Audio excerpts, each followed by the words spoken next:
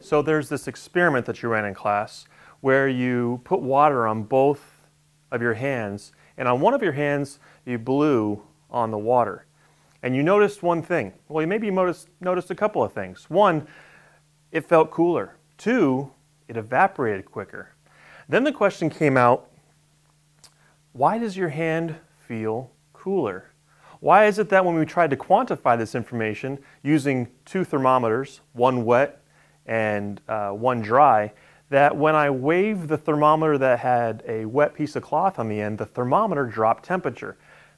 This seems to kind of contradict the concept of what it takes to make water evaporate.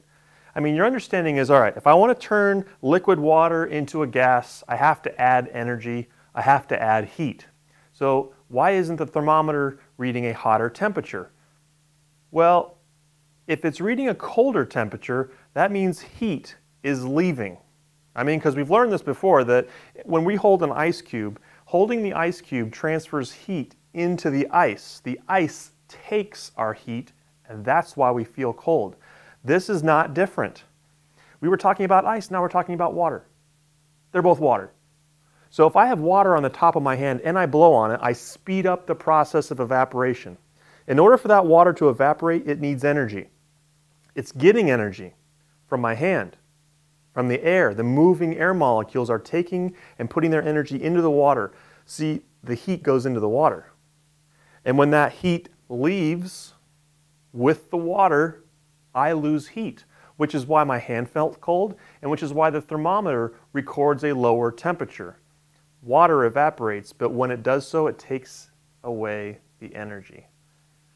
It's the best way to explain it, and it makes me think about another main question. What is it about sweating that makes me feel cooler? And that's the exact question you're going to be asked to answer. You'll have to explain the concept of why sweating, which is a lot like water on the outside of my body, makes me feel colder. Because obviously you sweat because you're hot.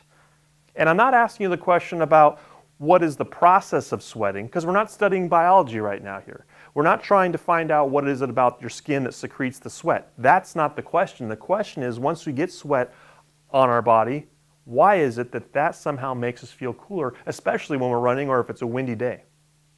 You need to connect what I just talked to you about and what you experienced with that water and blowing on it, and the same experiment by shaking that thermometer and noticing that the temperature drops.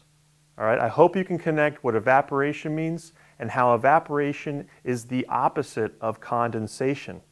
Evaporation is clearly liquid turning into a vapor, evaporation. And when things condense, they're becoming more dense.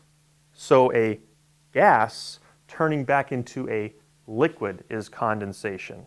Okay, one of them is moving the other direction than the other one. Okay, liquid to gas, gas to liquid. There's a difference, a very clear difference.